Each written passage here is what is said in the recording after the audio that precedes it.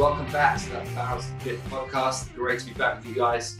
I'm here with a fascinating person today, someone I've kind of known for a long time, but we don't know each other like super well. So this is going to be a really fun podcast for me to find out more about her. Her name is Sarah Williams. Sarah, I know basically through CrossFit Hollywood, through my friend Annie Thompson at CrossFit Hollywood. That's how we first met. And Sarah, I don't know if you know this, but you took a photo of me in the ocean a while back, and it was my IG photo for a long time. It might still be my IG photo. I don't even know. Yeah. Photo. Sarah is an awesome photographer, but she's a really interesting person, and she has this quote on her Instagram. And I'm going to read that quote to start because this is what's going to sell you guys. The quote is, "I aim to inspire change through athletic nature experiences." So in a second, we're going to delve in with Sarah, and we're going to find out what she means by that and what her life looks like. But first of all, Sarah, welcome. Thanks so much for taking the time. I know you're a really busy person, so welcome to the Pharos Piet podcast. Amazing. Thank you so much for having me. It's an honor and a pleasure to be here. Did you have a good Christmas? I did. I visited my mom in Washington State, so it was my first white Christmas, actually. Oh, it was? Yeah, it snowed the whole time, several feet, to the point where we were having to shovel out, the road for the cars, and just, she has a cabin, and so it was really beautiful, just look out the windows and to see the snow. And I tried cross-country skiing for the first time, which was pretty amazing also. How much of a cardio workout was the cross-country skiing? How much what? How much of a cardio workout was the cross-country skiing? Oh, it is. And that was kind of the point, because I'm doing a lot of endurance training right now. And so in order to keep the endurance, it's well, what activity can I do that fulfills that? And so cross-country skiing is perfect. And so you get into a rhythm with your heart and your body, and you just go. Awesome. If anyone wants to look at your Instagram page, they would think to themselves, my God, this person has this incredible life. I want that life. How do I do it? So let's just go back and let's talk about. I know photography is basically your career. That's how you make money and stuff. But your kind of passion is way beyond that. So why don't we just go back and tell the audience a little bit about yourself, how you came to this place, how you came to be a photographer, and then how your kind of your vision kind of widened into everything that you do now. What a question. Yeah, pretty well. Yeah, I mean, I've been interested in photography my whole life, just from a creative expression and a beauty-seeking expression.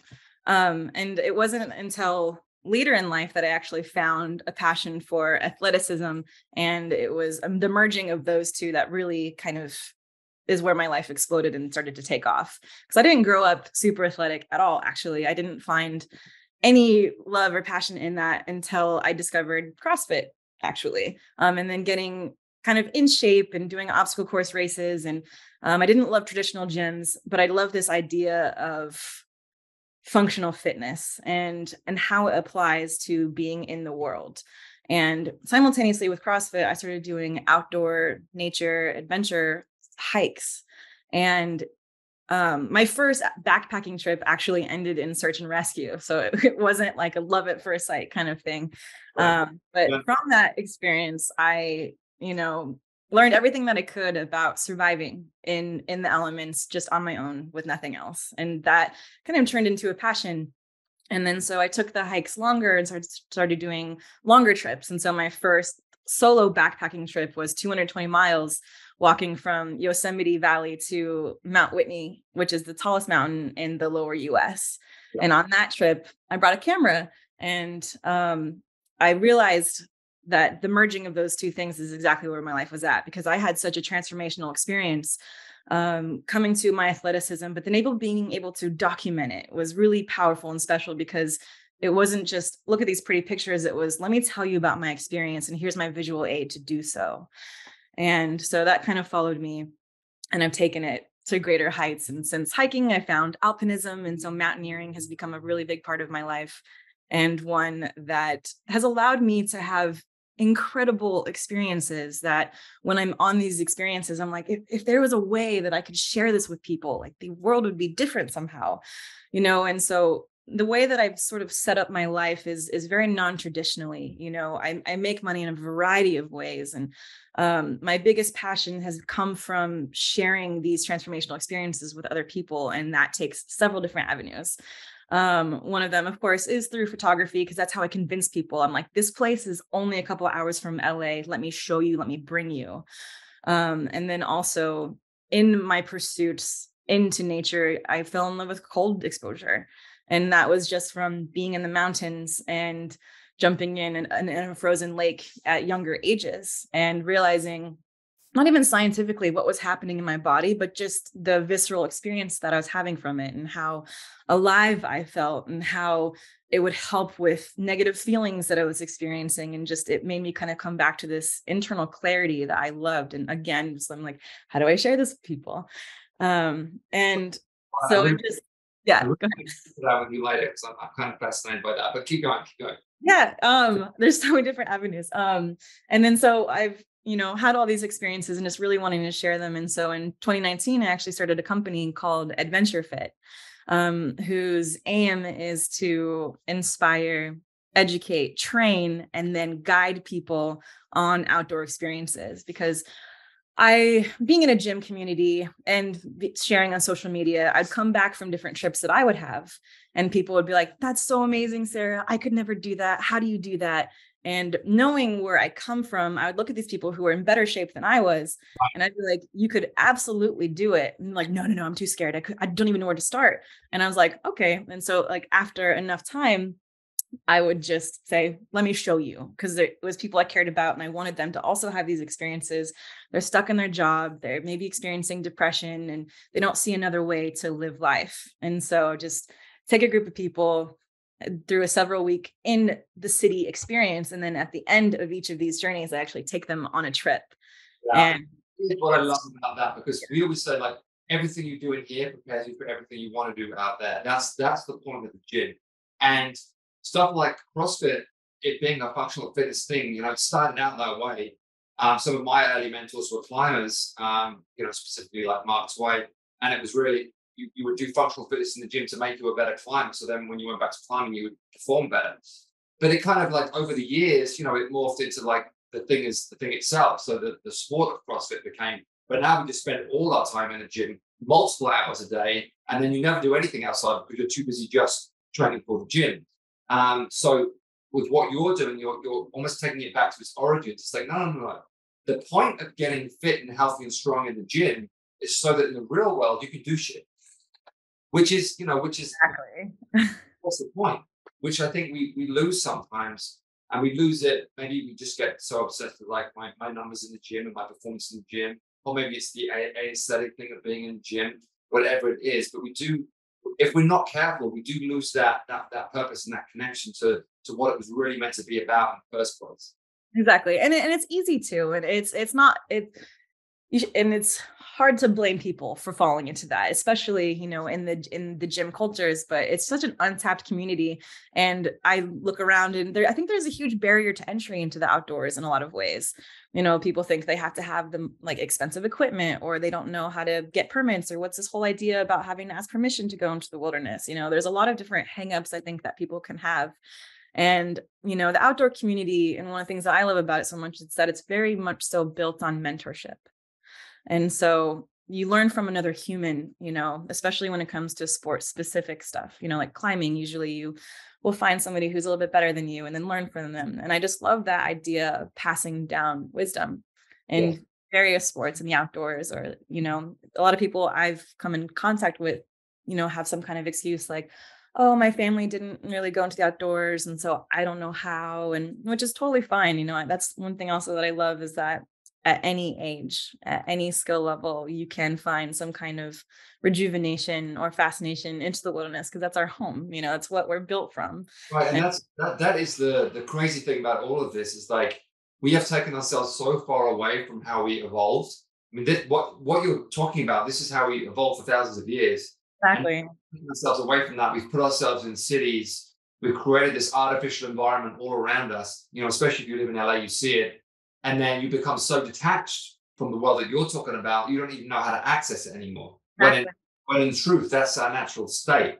So, me and we moved to Idlewild, and one of the reasons why we did that is because we wanted to reconnect with nature in a way, and really enjoy, the best parts of California. as opposed to just being like stuck in cities and living that kind of city life. Because I do think it's a completely unnatural state, and I don't think, in truth, I don't think we're really meant to exist in cities the way that we do. Yeah. You have to make the effort. You have to make the effort to reconnect to nature, because if you don't, you do end up in this weird space of like just city life and like artificial environments and just constant entertainment, and in a very kind of shallow sense, without really experiencing anything real. And I especially think about it for my son and for Wyatt, and for my new kid coming. It's like you want them to experience the real world and not just be caught up in this artificial environment that's really only been around for the past kind of 100 years, and which we built, which we kind of like prescribed our own kind of doom by building it. And it was like, isn't it great that we can build this? And isn't it great that we can watch that? And isn't it great that the technology can do all these things? And it's like, well, yeah, it's great, but there's also the real world, which is free, Yeah. and way more interesting. Exactly.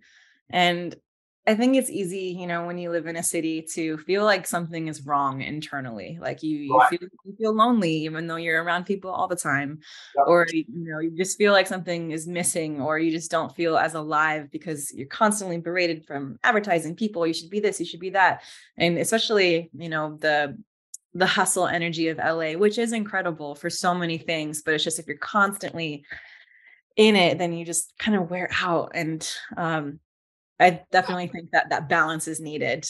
And I don't think it's a coincidence that things like depression and things like anxiety have gone up so much in the last 100 years. I mean, it's pretty obvious. Like, you take Yeah. people away from the environment that we were designed to be in. You give them a bunch of bad food. You give them a bunch of bad habits, and it's not how we're meant to be. So then you think there's something wrong with yourself, and you keep searching and searching for answers. Like, what's wrong with me? What's wrong with me? And part of the reason I think what's wrong with people is just that they are in this artificial world, this artificial environment that is not natural to us. We're not exposed to enough nature and daylight and sunlight and hot and cold and all these different variables that make us, make our immune system strong and make us vibrant as human beings. So I think, what you're talking about it's so important, because people will spend so much on therapy and drugs and all these different things to try and fix them. But honestly, I think a lot of the time the answer is so much more simple. Exactly. And what's interesting is that the recipe for everybody is so different in terms of how to experience nature. Like for people like us, I'm sure like athleticism or doing something like that and out in the outdoors is absolutely incredible. But that's not even necessarily for everyone. But I do believe that there is an environment and some sort of activity that involves the natural world that is the cure for almost anybody. But it takes a little bit of time for an individual to explore different activities, different sports, different environments. I'm partial to the mountains, but I know so many people who love the ocean and water and lakes, and you have to take time and figure out like, where do you open up? What inspires you? Where do you feel relaxed? Where does your nervous system calm down naturally? And it's a really cool journey. And I feel like I've spent a lot of my life kind of figuring that out and allowing myself the time and the space to do so, because I realized pretty quickly how important that was for me as an individual. And so that's kind of been my life mantra, is helping other people to find that for them as well. Did you grow up in that environment? Not 100%, but there were little nuances. My dad, his father was in the Air Force, and so he traveled all over the world. And I would listen to stories of him skiing in Switzerland or speaking to a gardener when he lived in Japan who would take care of the grounds. And these little experiences that he had that he spoke of, kind of were just little seeds in my brain. And in his later life, he suffered from depression and he had issues with alcohol and had a really hard time navigating all of that. But I grew up in Las Vegas, Nevada, and him and I would go to Red Rock Canyon occasionally. And when we were there, I would see in him a softening. Yeah. And I would see how he would escape, the Las Vegas life and then just be out there and then feel at ease. Right. And even though as a young person, I couldn't quite understand the complexity of his psyche and the emotions he was experiencing, I just saw that and I was kind of put it in my pocket. And then on my mom's side, she loved camping and, she's definitely a hippie and all that stuff. And so she would take us camping once a year. And she took me to my first trip to Yosemite. And I couldn't appreciate it at the time. I wasn't fit or athletic. And so the hikes were hard. And I think I'm sure I was complaining at the time. But, years later, even though at the time I couldn't appreciate it, it definitely left a mark on me in some capacity. And those two things, as my consciousness evolved, and I was seeking a healing myself, I looked to that and I was like, oh, interesting, maybe there's something there. And so I just slowly started to tiptoe into it. And then, my whole world opened up from there. Yeah, because I think about it sometimes myself, and I wonder. So often we end up back where we started. So I grew up on a small island off the south coast of England, and I grew up. It's a seaside town, it's a beach town, but there's a lot of like nature. There's a lot of nature walks. There's a lot of natural habitat, a lot of woodland, that kind of stuff. And I often just think to myself, like, I've ended up back here because that's how I grew up, and that's what I like. That's what was familiar to me, and that's what I enjoyed so much as a child. And I've kind of like found my way back there. And I think that's true of a lot of people. Like you were saying about whether you're a beach person or a mountain person, I think sometimes that is to do with like childhood experiences and like Absolutely. associating like some kind of childhood pleasure with one of those, or just a feeling of happiness that you once had, and you're just trying to recapture that happiness wherever that environment was. So it's an interesting thing. I often, when I meet people in Idlewild, I always like to find out, like, where did you come from? How did you grow up? And then, Totally. Yeah. you know, Especially because Idlewild seems like a really intimate, small community. And I feel like people don't end up there on accident. It's very intentional when people are there. it is because, yeah, it is intentional because you have to realize there are kind of like sacrifices. Obviously, there's not many stores or shops here. You don't have the conveniences that you have of living in the city. But everyone that here, I think, comes here because they do have a respect for nature and they do want to be closer to the natural world. They do want like a small community type of life. I said to Emma all the time, I just love the fact that the members that we have in the gym are the same members that we meet in the coffee shop, are the same members that we meet at the post office, the same people we see at the dumps. You just get familiar with people. You have real conversations.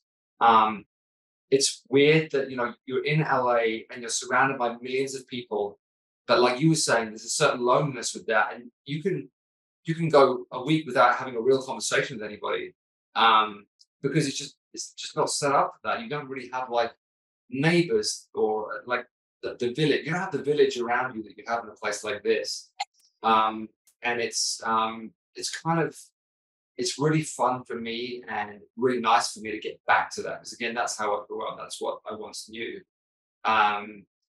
And to have that kind of like relationship, those real relationships with people, where I do like every day I have multiple conversations with people that I care about and that care about me and that you want to help. It's also a very kind of reciprocal helping here. Like, I want the restaurants to succeed, so I push business their way. They want the gym to succeed, so they push business my way. And there's all kinds of little, whether it's electricians, whether it's construction, whatever it is, like there's a very reciprocal thing going on, which is great. It's just so nice to have those real relationships again. So I do think it's a special place, and I do think it is more natural, because I think if you look at the way we evolved as humans, in our little kind of social bubbles, we had like our little societies or our little village, whatever it was, and you would have that communication within the village, and there was a person that did this that would help you, and a person that did that would help you.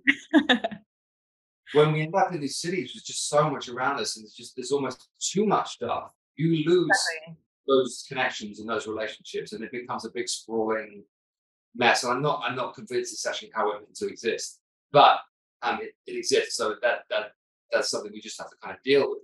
But this does feel a lot more real and a lot more natural and a lot kind of easier in a way. And to be honest with you, like, we have more friends here than we ever had in LA. And by friends, I mean friends that you like see regularly, that you have dinner with, that you have coffee with, that you have conversations with. Yeah. And it's weird because there's far less people here, but you see more people more often. And again, part of it is because you have the local village kind of mentality. Part of it is just because it's hassle free. You don't have to worry about driving 40 minutes, parking, and all the stuff you have to worry about in a city. Like how it is in LA. You have someone that you're on the east, and you have a friend that lives in Hollywood. You got to factor in. Okay, it's going to take us 40 minutes to get there. Parking is going to be a fucking nightmare. Um, you go through these things in your head, and then you end up thinking, oh, it's not worth the hassle, and you don't do it. You really have to plan, and you really have to make an effort, and you really have to want to do it.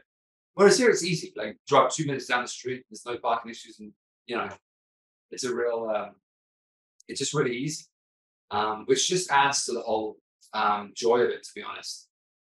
But I think about when I see people like you, and I can see in your heart what you love. I then think to myself, well, I wonder why she stays in LA. Like what about LA like keeps you there? But I guess, is it work or? Yeah, and that's an interesting question because it took me a long time to find my friend group in Los Angeles. I don't think that I'm not in the entertainment industry necessarily, and so I kind of came to LA on accident, but then through the nature and the surrounding areas is what drew me. But what's keeping me here right now is the fact that there's a lot of people who I feel like I can help, Right. and um, And bringing on that get gives, that gives you purpose. And I always talk about purpose on this podcast, but purpose is such an important part of our lives. And like, again, us moving here and opening the gym, part of the opening the gym is like, I want to make people stronger and healthier in Idlewild. That's my purpose here. Like the gym, like financially, is never going to make us a lot of money because it's just there's just business here to make that happen. But do I think I can make 200 people healthier, stronger, fitter, mentally in a better space? Yes, absolutely. So that becomes my purpose. And that's very similar to what you're talking about. In your heart in LA, you can help a ton of people, find a better version of themselves through these adventures.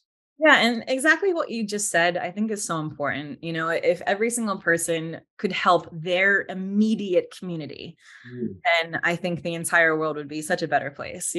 I think there's this celebrity mentality or this follower mentality where it's like, get as many people as you can to hear you, listen to you, or like change the whole world. And it's like, yes, those are noble pursuits, but the real impact is helping your neighbor.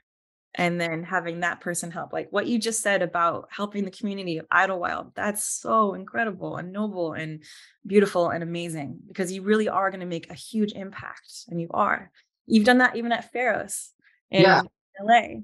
And that's honestly, that's why gyms are special. Like that's why Hollywood is special, because you can have that impact, that real impact on the people around you. And I do think that is one of the gifts of CrossFit, to be honest. One of the biggest gifts of CrossFit is the fitness is one side of it, but honestly, the connection and the community and all that kind of stuff, and the ability to affect people in your immediate environment, it is probably the most important thing out of everything. And I think, again, if anything good came out of the pandemic, it was the realization of the importance of the psychology of social groups, and that we need people around us. We are not meant to exist, in this isolated environment.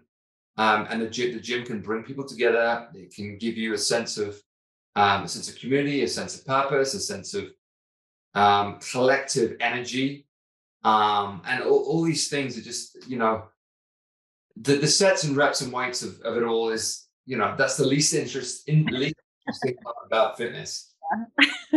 People get caught up with that, obviously, with programming and this, and what's the right program for this, and what's the right program for that. But honestly, the magic of it all is the connection and the people and the friendships and the relationships and that side of it. So that's really been, that's really become like what I love about it. Like I love fitness, I love working out, I love training, but being able to build meaningful communities is really what drives the Pharos project. And I think most people that own CrossFit gyms would say the same thing. Absolutely. And this is obviously it's the same thing we're talking about with you and what you're doing. And then So with the company, the Adventure Fit company, how many like expeditions do you do a year? Is it like a regular thing or? Yeah, so it's seasonally based. And so I've mostly been working in summer and fall, or it's kind of like the sweet spots, at least in Los Angeles. I do have hopes of doing winter expeditions, more mountaineering styles, Yeah. a little bit later down the road. But so it launched in 2019. And so we were able to squeak out, I would say 5 different cycles is what I call them, before the pandemic hit. And then it was a little challenging during the pandemic and then kind of getting back to it now. But it's a small, intimate thing. And usually I'll work with a group of 8 to 12 people, because anything more than that, I think you lose that real intimate feel. And because the idea is to create a group of people who, by the end of it, feel like a true family. Kind of like that community in what you're describing. Because one of my favorite things now is hearing people who were a part of it, 2 years ago, who developed friendships that help watch each other's kids now, or, they've become something more because of how they met in this program. And Have you ever done the Mont Blanc Trail? no, I haven't. I would love to. Would love that. So we did that. How was that? That was 2019. I get right before the year before the pandemic. Yeah, because Emily was pregnant, so she couldn't come. So yeah, it was the summer of 2019 before the pandemic, and exactly what you're describing. There was a relatively small group of us. I think around 12, maybe 12 to 15 people. Um, some are from the gym, and there were a couple of people who weren't from the gym, but we all kind of knew each other. But then when you go on something like that, and you go on a shared experience like that, you get to know people so much better. You get to form a bond, real connections. You get to rely on people and Exactly. people in a way that you don't get to do in your normal life. You get to understand and appreciate people a lot more. And it's amazing when you get them. We've had it actually in Idlewild when we've done the retreats up here. It's amazing how much people open up when you take them out of their like daily life. You put them in a completely alien environment. You have a glass of wine, whatever, and then people really like open up and like almost like they're almost desperate to tell you their story. Exactly. Just to share. Yeah, not from a place of Way. oh, listen to me, listen to what I've got to say. But because it's almost like therapy. It's like you've got all this stuff that's been building up for years and it's inside of you. You just wanted to talk. And for some reason, like you just felt too imprisoned to talk. But then once you take them to a completely different place, a completely different environment, people just open up and they share and they want to tell you. They want to tell you their story. And that's such an interesting part about being human. Um, is being obviously converse and not only tell the story, but tell it in a way that reveals your emotion and how you really feel about things, as opposed to just like relaying information. You're really like expressing, this happened to me. I think this is why it happened to me, and this is what I learned from it, and this is how I'm trying to improve, and all that kind of stuff. Stuff you pay like thousands of dollars to tell a therapist. You go and sit on a mountaintop. You experience some extreme, whether it's an extreme hike or extreme temperatures or whatever it is, like Yeah. just in that vulnerable, and in a good way, vulnerable place. And you're just like the shield comes down, the walls come down, and you're just like, okay, in this place, I feel comfortable about just opening up. Exactly. I mean, it's a very natural unfolding that, as you kind of described, that we truly desire.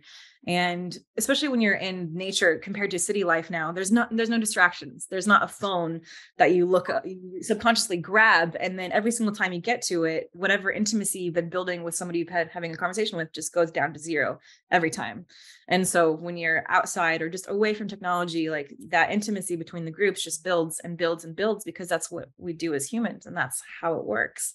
And so if you just don't have distractions to it and you let it unfold, and especially when you go through shared hard experiences, and I think that is the key. And being in an environment where you have nowhere to hide, like if you're experiencing anger or if you're experiencing a tough situation, everyone around you can see you but also support you. Yeah, And yeah. that feeling of being held by the people that you're with to get you through a challenging situation is so, I don't know, it's needed, it's desired, and feels good. And it's so human. Like it feels so human. It's like, oh, this is Exactly. to live. And then the phone thing is kind of fascinating because really, so much is the phone's fault. Like we just don't appreciate how much it's fucking us up. Yeah. Like the amount of time, the amount of like, and Emily will hate me for saying this, but she gets so like even when we sit down to watch something, like she's basically looking at her phone the whole time, because like whether it's like there's work emails coming through, there's the work chat with all our employees, there's text, there's all these things to distract you Yeah. that you do it authentically in the moment, unless you really make an effort to be that way. And again, that's the beauty of what you're doing is you're taking these people to a place where that shit doesn't exist. And when it doesn't exist, when it's not a possibility, the sense of freedom that you have, like you forget what it's. If you go out for a day and you forget your phone, like you might have 5 minutes of like panic, of like, oh my God, what if someone's trying to get hold of me? And then you have this like sense of calm that comes over you. It's like, oh, I'm free. Everything's okay. Yeah. And I'm completely free and no one can get hold of me. And what a treat that is. And I'm a lot older than you. So, I mean, I remember like, I didn't have a phone until my 20s. So I remember like growing up, just, you would just go out. No one could get hold of you.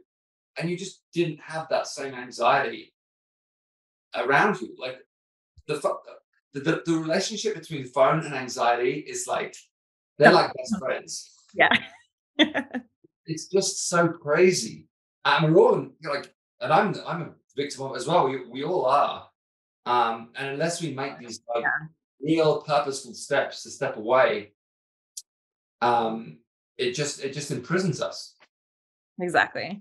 And then kind of going back to what we were talking about earlier with like the cold exposure stuff, the reason why I've been super drawn to it and I love it is because when you expose yourself to cold, your concept of time sort of changes a little bit.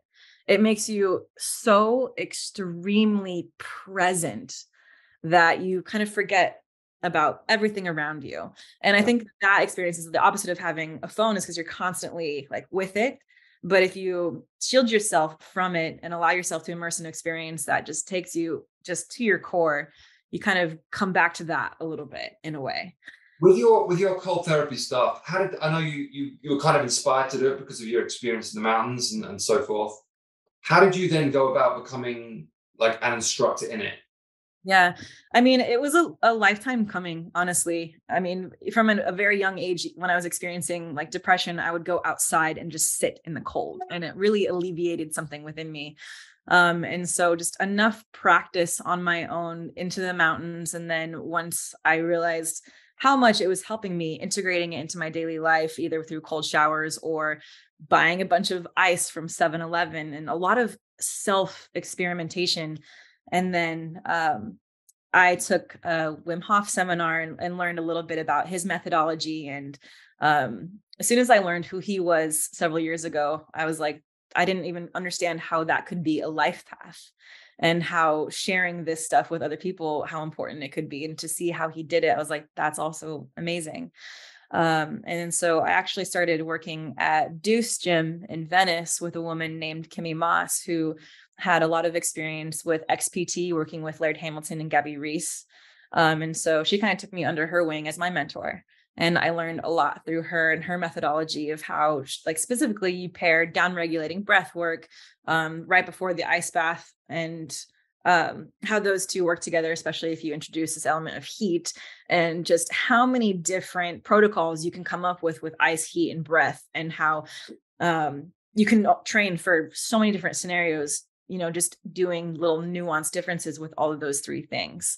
And so I took it more or less in a direction of resilience training and training for the uncomfortable, and how to not numb your emotions, and how to be super present with what you're experiencing, more or less for the mental benefit, and how that translates into adventure, and how that translates ultimately into life.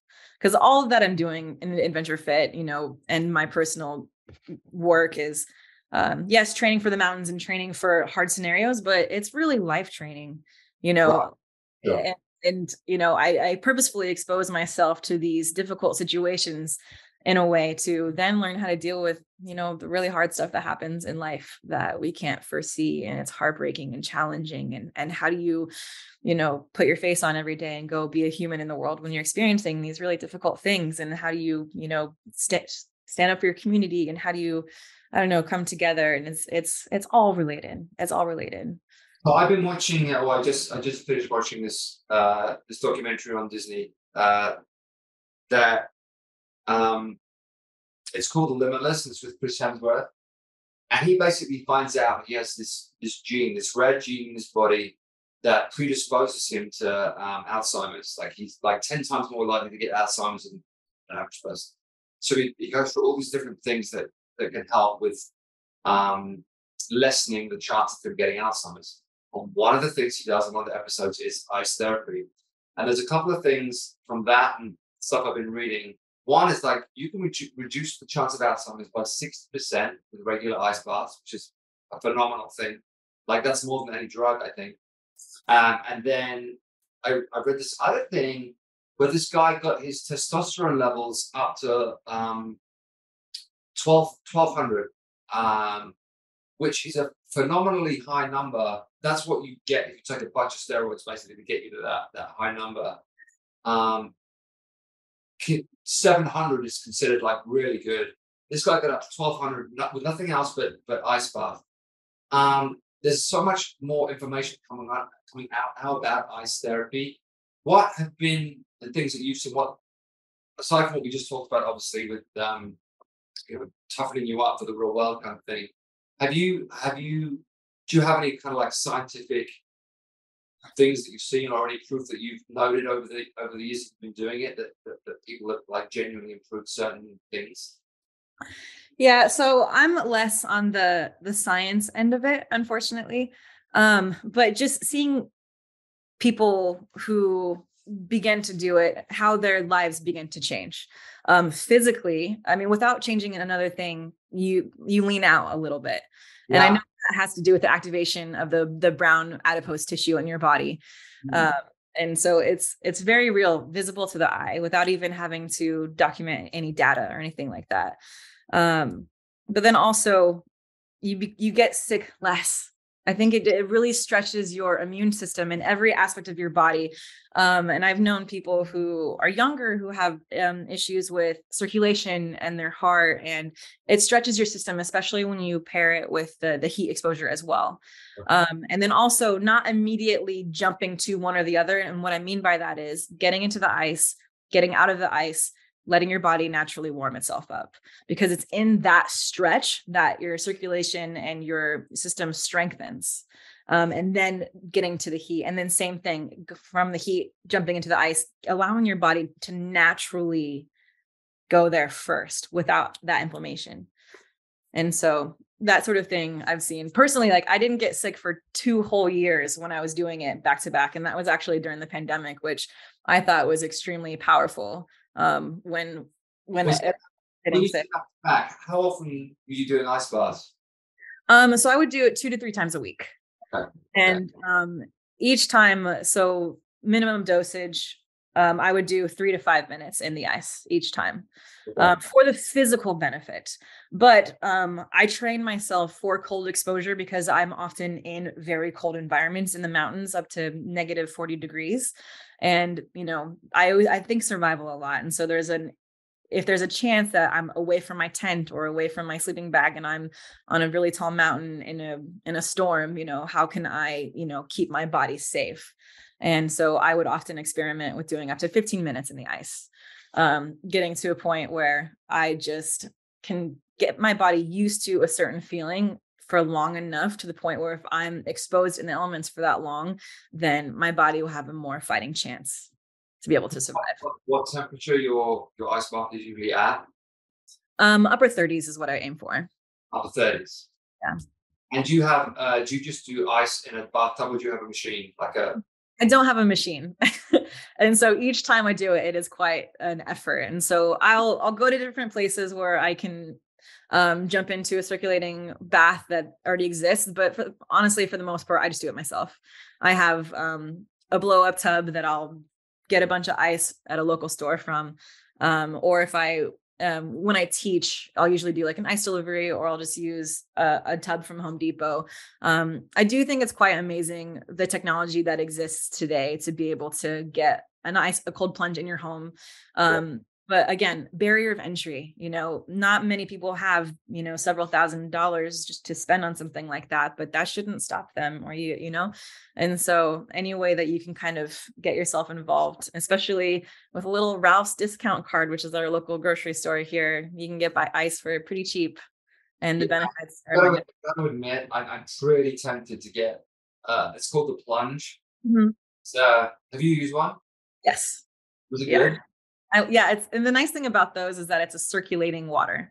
Right. And so the difference between that, so when you're in physical ice, you actually create a thermal layer above your skin. And so if you don't move, if you're in the ice, you actually stay warm relatively.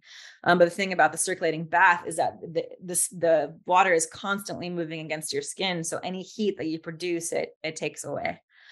Yeah. So it's a little bit more challenging. It's like, because I would like to get into the habit of kind of doing it daily. And if you are going to do that, like the whole going to get ice, filling up the tub, it's tough. It's tough. Absolutely. So yeah, I'm pretty tempted. I've been looking into it. I've been reading so much positive stuff about it. I'm 44 years old, and the older you get, the more you start to just want to live as long as possible and be as healthy as possible. Absolutely. You're like trying to find all these different things that can help, and just everything I've read, everything I've experienced, because we've been doing them here for the retreats and so forth.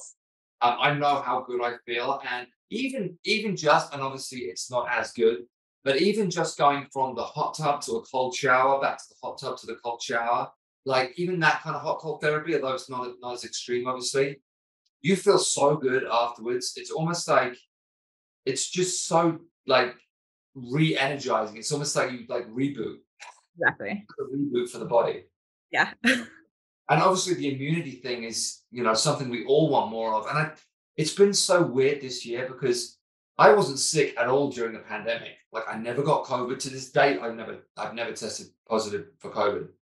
But this year, and probably because Wyatt's in school, he's bringing. I got sick like 3 times. Like not like crazy sick, but like just like annoying colds and flus and shit like that.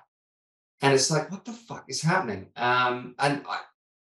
This year, everybody's been sick. Everybody's been sick. And it's like something is happening. And it's like, I just want to do everything I can to not get sick, because I don't have time to be sick. I'm like, I don't have time for this shit. Yeah, so exactly. Very, very keen to, well, A, boost my immune system as much as possible. B, get my testosterone up as much as I possibly can. And C, just experience that regeneration that I feel when I do that hot cold stuff. I'm doing saunas fairly regularly, because we have one at the gym up here. And that feels great. But there's something very special about the cold stuff. And like you're saying, going from cold to hot. Yeah, the contrast therapy. When you get out of the ice tub, do you put like a dressing gown or anything, or do you just literally stand there and suffer? So it depends on what my desired stimulus is, but I generally try to not put anything on. Especially if it's a cold environment, like you want to start shivering, you want your body to go there and to experience that. But I experiment a lot with different activities post ice. And so, I'll work with like isometric holds, and to see like if that generates heat within me. I'll do certain type of breath protocols to get like the internal heat going. I'll do exercise immediately after. One of my favorite things that I've been doing lately is working with the assault bike and ice. And right. So going from the like for instance, like 1 minute in the ice bath to a max effort on the assault bike, and then back and forth and back and forth. Wow. And I've read a lot of stuff about the theory is now that you shouldn't actually ice bath directly after a workout. You should actually ice bath before, and then that transition from cold to working out and your body like naturally getting its body temperature up is exactly. massive effect for not only muscle growth but hormonally for, growth hormone and testosterone and all that good stuff. And it's incredible, but it's so physically exhausting because it requires every cell to wake up, which is also amazing. And that's why I think like the ice in general is great for people who might have troubles with insomnia or who might have trouble sleeping, because when you ask of your body so much like that, just it truly exhausts you and then you sleep like a baby. Yeah. I'm pretty sold. I think I'm going to do it. They're not cheap, but you can get them on like payments now. You can get them, where you just pay a little bit a month kind of thing. And that, I think the cheapest one, the plunge one, does is like $5 or $6 grand, but you can offer installments kind of thing. And although it sounds like a lot of money, and I say this to everybody, it's the same thing with gym memberships. It's like what's people will go out for dinners. You go out for dinner in LA, it's going to cost you $100. Minimum. It's like if you're doing that like multiple times, a month or probably a week, which so many people in LA do. Like, don't tell me you can't afford a gym membership. Like, it's ridiculous. Exactly. Like health and wellness and longevity. It's like I'm willing to spend money on that stuff because, like, that's everything. That's everything.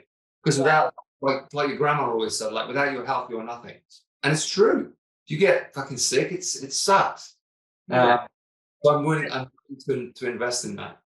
Well, it's the old adage where it's an ounce of prevention is worth more than a pound of cure, or something along those lines. We're just like more in the prevention than however much money you're going to spend being sick. And exactly. And that's the other thing. And we've gotten so caught up with like the cure, like disease and the cure, whereas actually doing preventative measures would have been far more cost effective, far less dangerous with side effects or whatever, and less expensive. We could have just prepared ourselves for the shit to come, as opposed to just waiting for it to happen and then looking for the drug to cure it. And that's just become the Western mentality. It's just like, oh, there's a drug to fix that. Don't worry about it. Well, I mean, I think that a lot comes with like consumerism in general, just like consumer advertising. That's what it's all about. There's no money in preventative measures. There's no money in saying, there's no money for pharmaceutical companies to say, yeah, have ice baths and go to the gym. So like, this is the cynic in me, but it's like they almost want people to get sick because that's how they make money.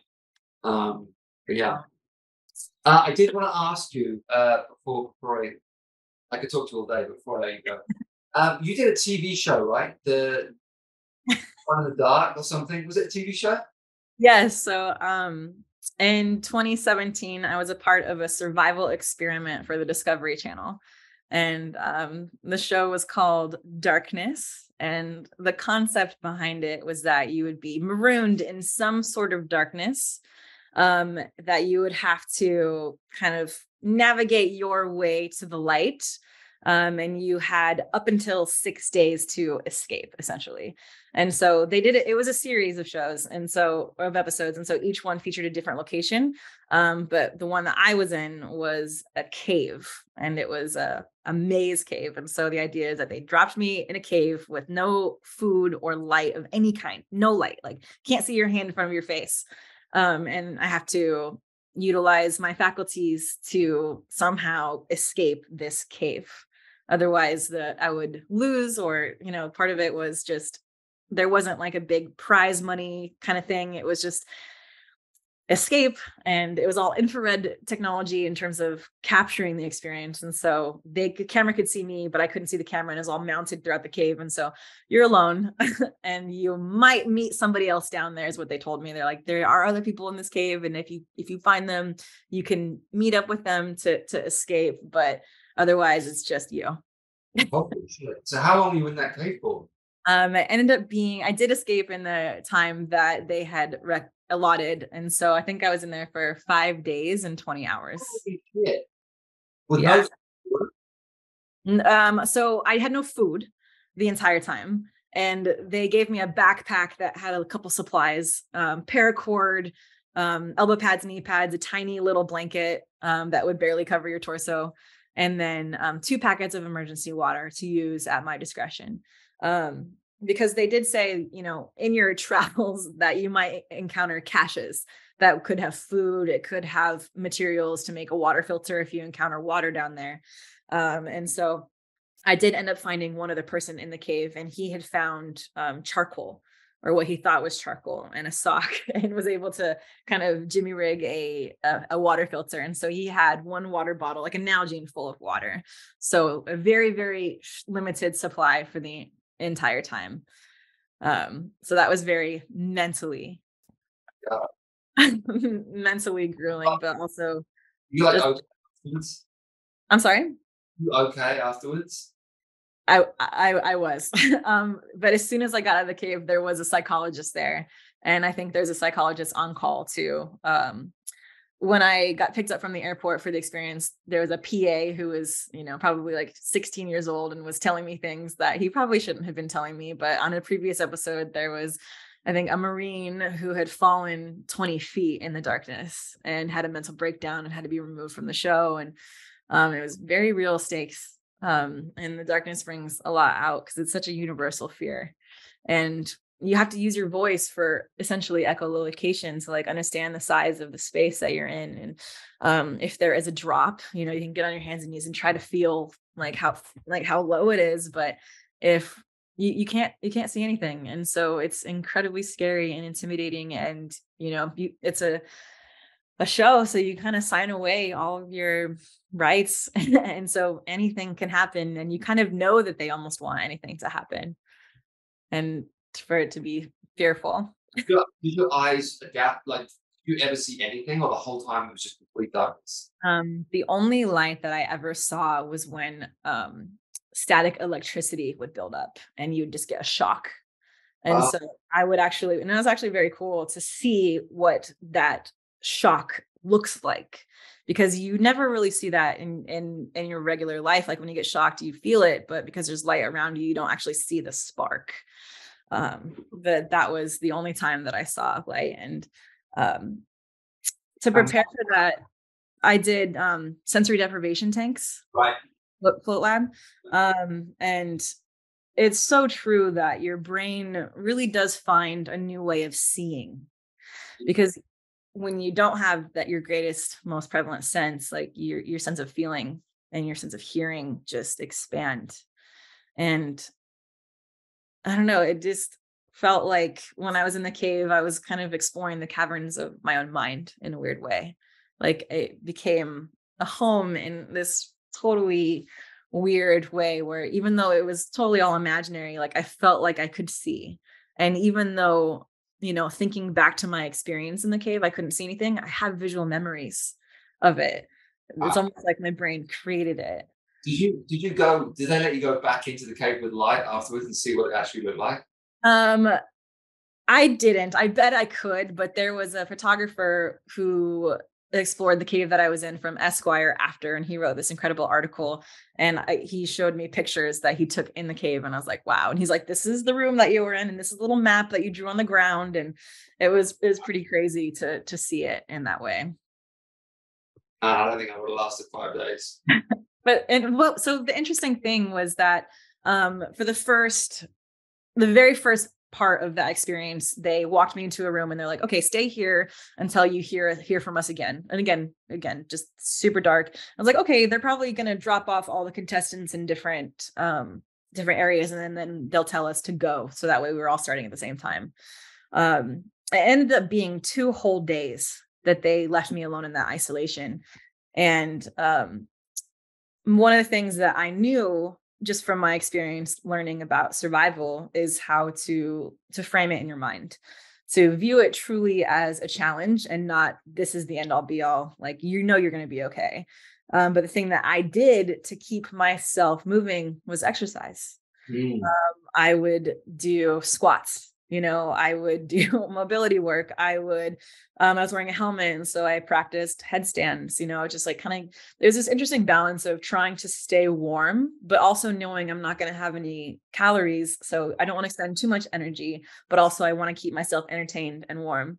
And at the very end of the show, one of the producers came up to me and he said, everything that we've learned from this show about isolation and how to keep a human sane is exercise. Wow. And I thought that was really powerful.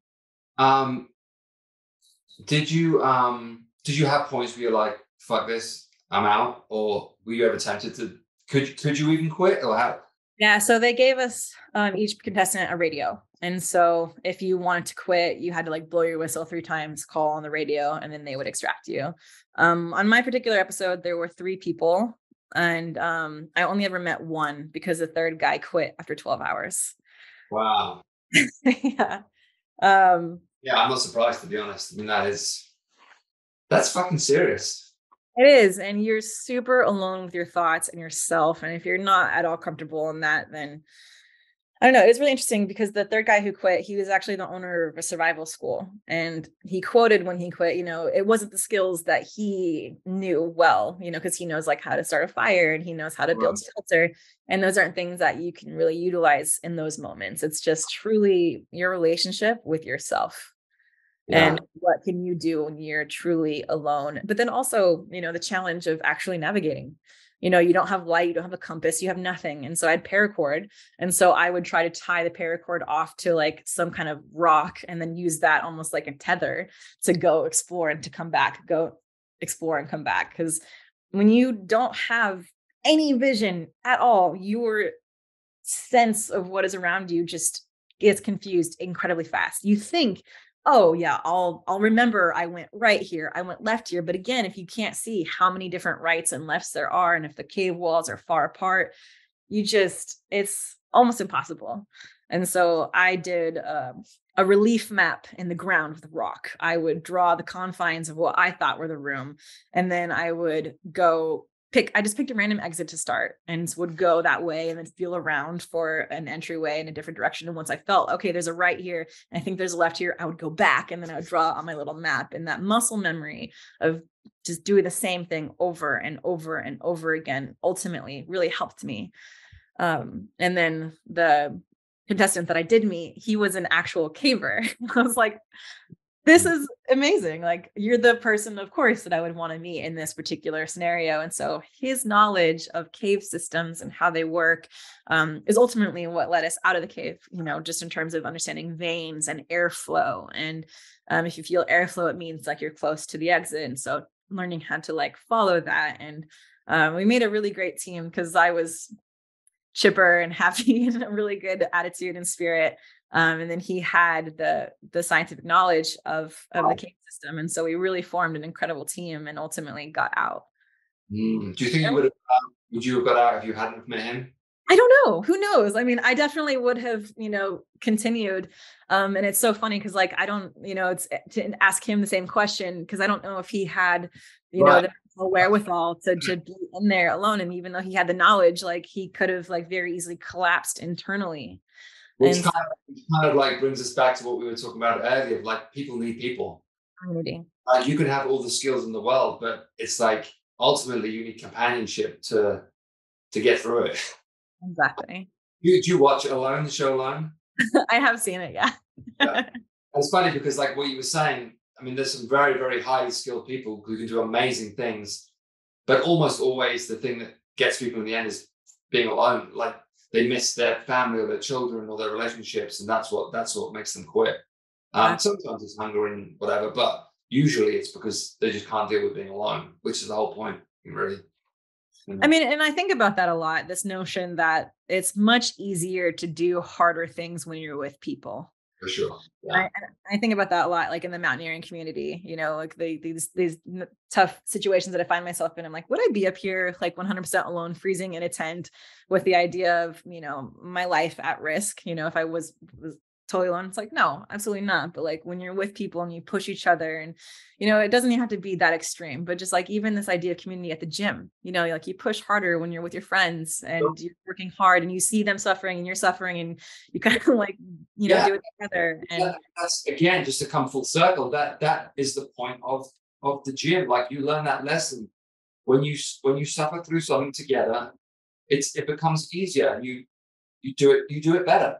If you're left on your own, I mean, I know from being up here, if you try and do like a really hard metcon on your own, it's never the same as if you're doing with other people. You're doing with other people, you thrive off their energy. You see them suffering, so you suffer more, and you're just more willing and more able. You become more able because of the people around you.